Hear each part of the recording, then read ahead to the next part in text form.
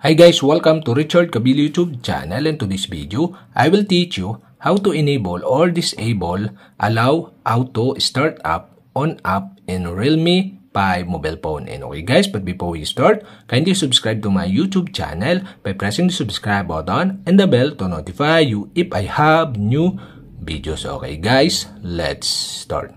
So okay guys, here in your Realme 5 mobile phone, you'll have to do is go to settings. In settings, scroll down and go to battery.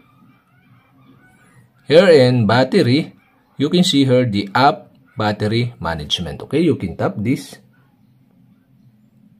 In app battery management, okay, you can select the app you want to set the allow auto start up.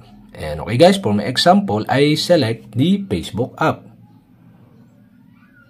And okay guys, here you can see the privacy permissions. And you can see the allow auto start up. And on the right side of this, you can see the switch button. And okay guys, to enable the allow auto start up, you'll have to do is switch on the switch button on the right side. And that's it. Okay, you have successfully enabled. And to disable again, you'll have to do is switch off the switch button on the right side. And that's it. Okay, you have successfully enabled or disabled allow auto start up on app in Realme 5 mobile phone. And okay guys, if you have a question, kindly comment below.